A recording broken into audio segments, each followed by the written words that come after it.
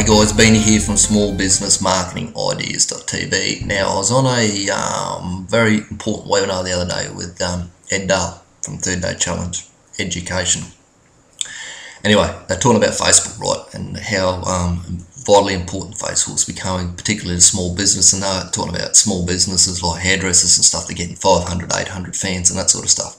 That's hugely powerful to have that sort of thing working for you so you can get an effective message out to those people if you need to. Business is a little bit quiet or whatever, and you can just shoot a message out, let them know what's going on and bring more people into your business. Anyway, but you've got to use Facebook the right way. And what we're going to talk about today is there's a lot of garbage out there from internet marketers who are very good internet marketers and know how to sell on Google, and they're coming over to Facebook and they're trying to do the same stuff that they're doing on Google, as in opt-ins and forced opt-ins and squeeze pages and sales pages and all the rest of it.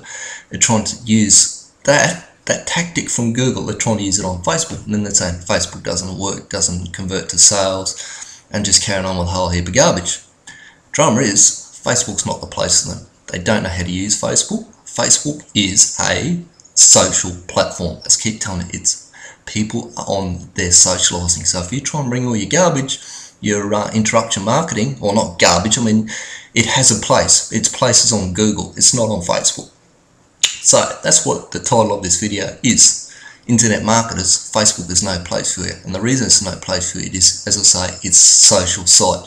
So you need to get on there, you build relationships. If you want people, the word to spread about your Facebook fan page, more people to come to your page, we go back to what I was talking about in Justin Herald's book late last year, where he created an experience in his shop. He put, set lounge chairs up, and all the guys come in and buy Attitude shirts and all the rest of it. He put lounge chairs so they could sit down, a big screen TV, blokes riding motorbikes crashing and all the rest of it.